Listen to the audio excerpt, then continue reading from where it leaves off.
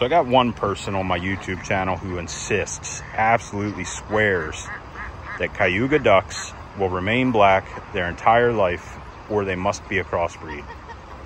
So I can assure you, to that person who swears this, see that hen right there? She was black when I bought her from a hatchery. You're telling me that a Cayuga duck bred from straight lines ought to remain black throughout its entire life? I call bullshit. Cayuga ducks, as they get older, they molt out and they lose their coloration. As much as you want them to remain black, they will not. They lose their coloration and go white. It's a very normal thing. You want Cayuga ducks like that.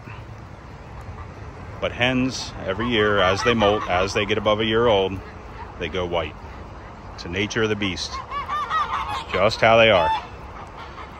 So, sucks to be wrong, but you know, this is what it is.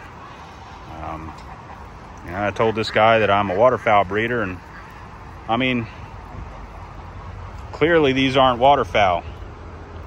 I clearly have no idea what the hell I'm talking about.